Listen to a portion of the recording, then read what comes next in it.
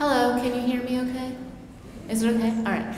Hi, I am Franziska Spritzler. I am a registered dietitian and a certified diabetes educator from California, and I'm a low-carb dietitian, but that hasn't always been the case.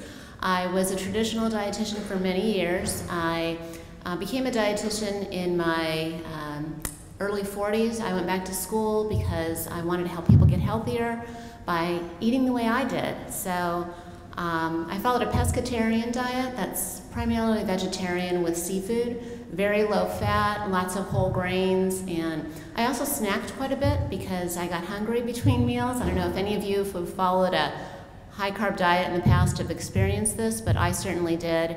And my snacks were also balanced with whole grains and maybe some protein in there too, because I wanted to be balanced, of course. And that's what my plate looked like, that healthy plate, the half vegetables, a quarter of whole grains, and a quarter of protein.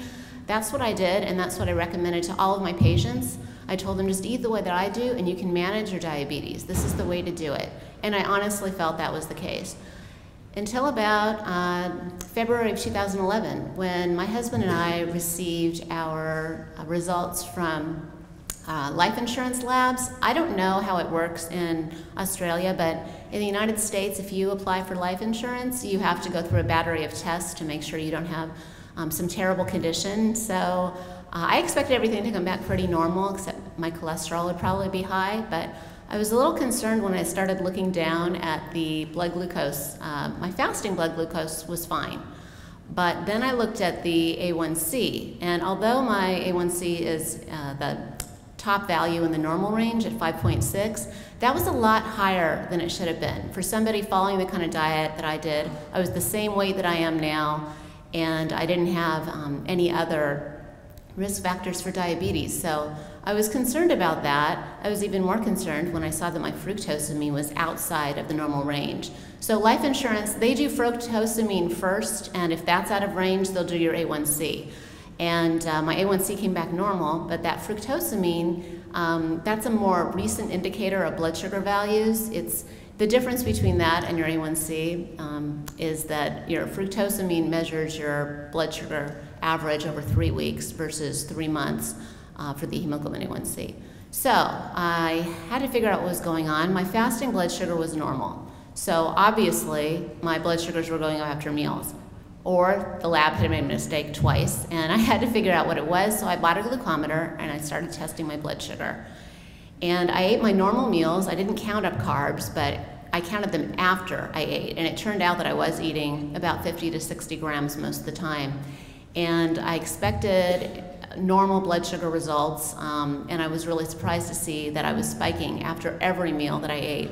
And in fact, I was going up to diabetes levels where I could be diagnosed with diabetes if I ate a certain amount of carbohydrates. So, by the way, during this time, I was studying to be a certified diabetes educator. So my life revolved around diabetes when I was at home studying, and when I saw my patients at work, I was looking at their hemoglobin A1Cs and their blood sugars. So I was getting the feeling that things were just not right with me, and I didn't know what was going on. Did I have type 2 diabetes, just an early stage? Did I have MODY? That is a type of type 2 diabetes with a strong genetic component. It stands for maturity onset diabetes in youth, and it's kind of a misnomer because it actually occurs in adults up to 50 years of age. So I thought that could be a possibility. And then LADA, which is type 1 diabetes, but it's the type that adults get. It stands for latent autoimmune diabetes in adults. And it progresses very slowly versus type 1 usually presents very acutely in children. So I thought that could be as well. So I had no idea what was going on, but I did know 3 things.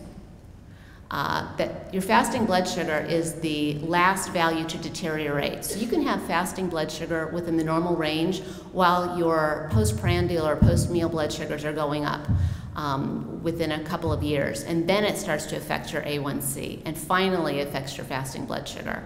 I also knew that your postprandial blood glucose level, if that goes up too high, that's what's causing the damage. It's not having a sustained blood sugar in the hundreds for fasting. It's still not a good thing, but the worst thing you can do is to spike after meals, because that's what causes damage to your blood vessels and nerves, and it can also damage the beta cells of your pancreas that produce insulin. And finally, the total carbohydrate content of the meal is the most important factor in raising your blood sugar after meals. So since I had normal blood sugar when it was fasting and elevated after I ate, it was obvious that I needed to cut back on carbohydrates. But I was already following the healthy plate, the advice that I was giving all my patients. This was supposed to help to control diabetes.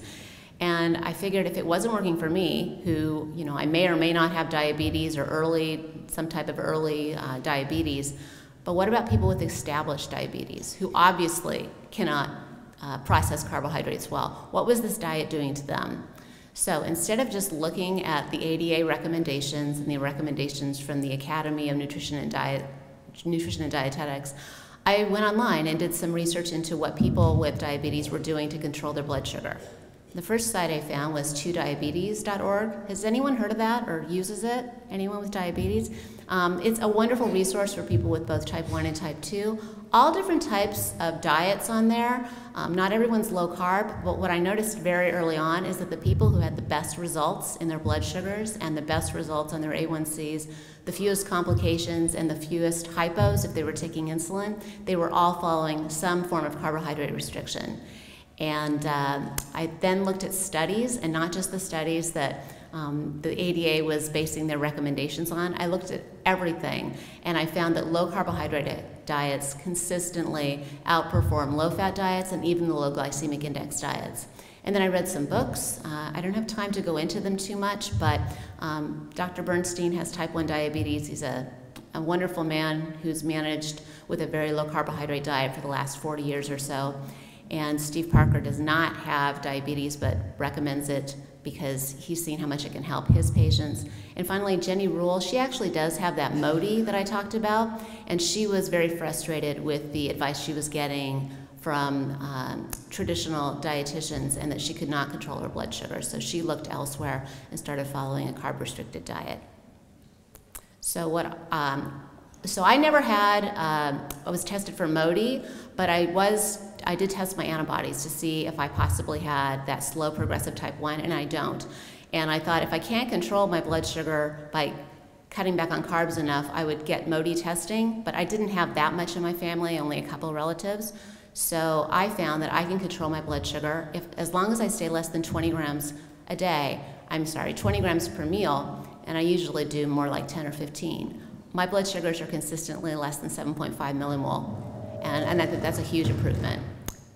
And here's a brilliant quote from Jenny Rule, the one with MODI. I was emailing her a little bit and asking her, "You think I'm kind of crazy for testing my blood sugar so often and doing all of this? And am I being a little, too much on this?" And she said, "No, I actually think that if more registered dietitians and CDEs tested their blood sugar, there'd be a lot more questioning of the ADA guidelines."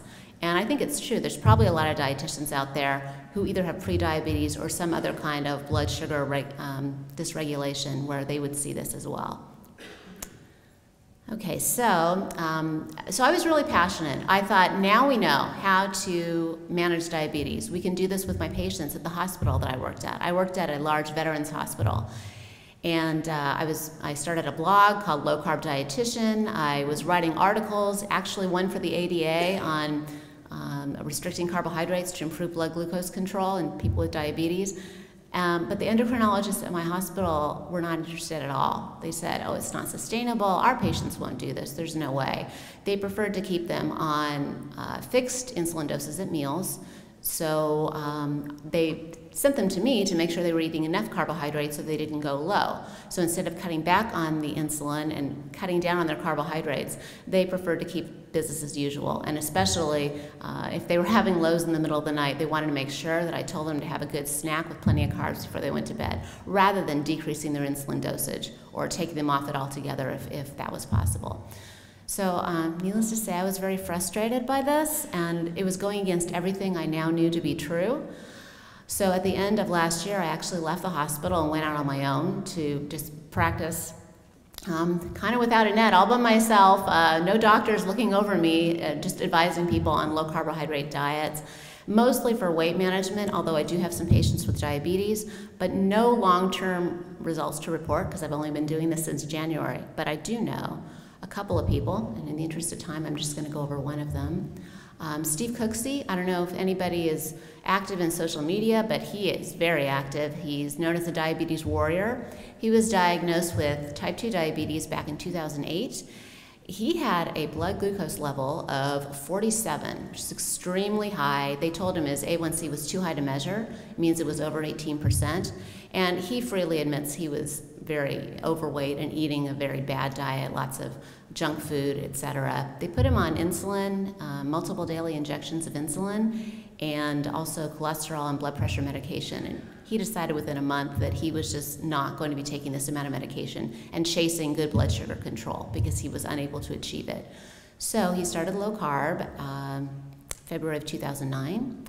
And this is Steve today. He's at his ideal weight. His blood sugars are consistently normal, and that 7 is after meals. So he's usually around a 4 to 5 before meals. And his A1C, he needs to have it rechecked, but based on those values, I'm sure it's somewhere around there, if not lower. He was going to email me with the results if he got them back before I did this talk, but I don't think he did. And he's not on any medication anymore, none, no insulin, no diabetes meds at all. And he follows a very healthy, whole foods way of living, and he always says he's thriving. He says, I'm not surviving, I'm thriving. He's very passionate, and it's a wonderful story. So the American Diabetes Association used to be steadfastly against carbohydrate restriction, but they've changed their mind within the last few years, and that's based on studies that have come out. I think Grant talked about the A to Z study earlier today, but that showed that after 1 year, people on the low carbohydrate diet overall tended to do better in terms of weight loss. So they said that people could go on a low carb diet for 1 year. Of course, the next day they had to go back to doing whatever they were doing, but 1 year of low carb restriction, and a few years later they extended that to 2 years based on the results of the Foster study that looked at a low fat versus low carb diet, and the low carb diet people did just as well in terms of weight loss and not having any complications. But you can see they still weren't saying anything about diabetes management. This is all for weight management, even though it's the American Diabetes Association. So finally last year they put out a position paper saying that low carb diets can be one of many options for dietary patterns for people with diabetes. And to me this is huge. It's not saying you have to follow the standard ADA diet anymore. You can do carb restriction, it's an option.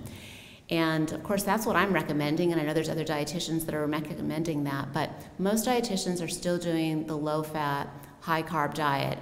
And you know, I like to think that if I hadn't had this experience with my own labs, that I would have come around to low carb on my own, but I can't say that for sure. And so I think that we need to try to encourage dietitians and educators to come over to our side, but I think we need to do that diplomatically and with respect. No one wants to hear, you don't know what you're talking about, the diet that you're giving people is going to kill them. You know, that just does not, basically they just shut down. I know I would if someone told me that. So I say, share the evidence. Since dietitians are really into being evidence-based, we have lots of evidence supporting low-carb diets for diabetes. Write articles if you can get articles published. Otherwise, write blog posts and share your success stories, share success stories of your friends, share Steve Cooksey's story. Just share what can be done with carbohydrate restriction, the amazing improvements that you can see in your blood sugar. And then also emphasize that the low-carb diet we're talking about is based on nutrient-dense whole foods. It's not Atkins bars or shakes or low-carb bread and tortillas, because a lot of people think that. They just think low-carb fad and they go right to the fad foods. But it's really this whole whole foods low-carb pyramid that you see here. And that's really what we want people to get the idea of. And finally, support organizations that are favorable to carb restriction and are doing research into them, like the Atkins Foundation and Nutrition and Metabolism Society and NUSI, which is Gary Taub's organization. All of those, they're strength in numbers, and also the more research that we have, the more likely we are to convince dietitians and diabetes educators to come over to our side. Thank you.